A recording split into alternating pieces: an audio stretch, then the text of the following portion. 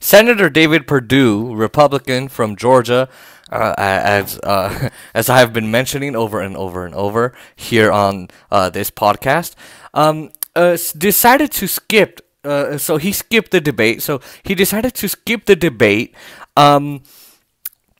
against Democrat Jon Ossoff, who is a CEO of a media company that investigates corruption and all kinds of things for international crime or whatever it is. And it's weird because he's also corrupt, so it's pretty ironic that he founded that. And David Perdue is a founder of Perdue and Partners, a global trading company. And he served on his own board or whatever it was, and various companies before he started serving in 2015. So as I said, both corrupt, but David Perdue decided after he got smacked the crap out of smacked around in the first debate, it was a shitstorm for him by Jon Ossoff, who is a corrupt piece of crap himself, decided to skip the second debate because he's like, nah, I'm good. But now in this runoff debate, he decided to skip it. I'd like to show you what kind of coward he is and why I think Jon Ossoff did really good in this part. So it's a strange situation to be asking a question of a sitting United States senator who is not here to debate as he asks for the votes of the people to be reelected. Senator Perdue, I suppose, doesn't feel that he can handle himself in debate, or perhaps is concerned that he may incriminate himself in debate, both of which, in my opinion, are disqualifying for a U.S. senator seeking re-election. He may not wish to be asked questions, for example, about his trades in Regions Bank while he championed legislation to benefit the firm, or his trading of defense contractor stocks while he directed taxpayer dollars to them. But whatever the reason that Senator Perdue is not with us today, I think what I would ask him is why he continues to oppose $1,200 stimulus checks for the American people at this moment of crisis. If I had the opportunity to ask the senator a question, if the senator were not too much of a coward to debate in public, then that's what I'd ask him. Awesome. Awesome. My favorite part is going to come at the end. I kind of want to say it, but I'm going to save it. So I think he's right. Hey, why aren't you here, man? Come on, Dave. Let's use this Dr. Pepper from Sonic as an empty podium. Where are you, dude? Come on. We'll put it over here. Okay? Come on, there's no one there. He had to stand side by side by an empty podium. All right, dude, where the hell are you? Come on, man. Get over here. Debate me. Now, he mentions a couple things here. Hey, maybe he doesn't want to come over here because I'm going to ask him questions like, hey, why is it that you are a part of a trading of a banking firm, Region Bank, and you Regions Bank, whatever it's called, and then you kind of created legislation to give them tax cuts and a bunch of loosened regulations. You deregulated them, and then so that's one thing. Also, so why are you for the bankers and not the American people and not Georgians here in Georgia? And then why is it that you then traded stock from defense contractors as a congressperson, as a senator, a member of Congress? Why did you do that?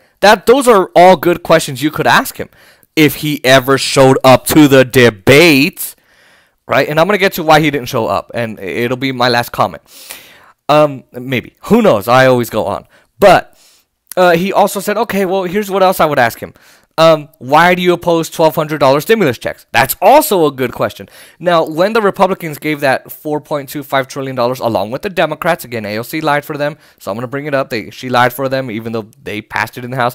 But when he helped, David Perdue passed it in the, helped pass it in the Senate. When he passed it in the Senate, he gave $4.25 trillion to many of the Republicans who own businesses, but to the businesses, including Regions Bank, including the defense contractors that he traded stocks with and and sold, and all kinds of things like that. After that, when Trump actually wanted to do stimulus checks, and Nancy Pelosi held it up, Now Trump rejected the 2.2 trillion. So, he basically, him and John Thune and Mitch McConnell and pretty much Pat Toomey, everybody else, John Cornyn said, no, we can't give you any more money for the American people. No more stimulus checks because of the debt. Oh my God, Mr. President, the debt. Yeah, okay, so he worried about the debt, and now but he wasn't worried about it before when he was getting his company buddies rich, and a bunch of the companies that he owns rich, and then he got rich off of that massive bailout for Wall Street and the big banks and the corporations.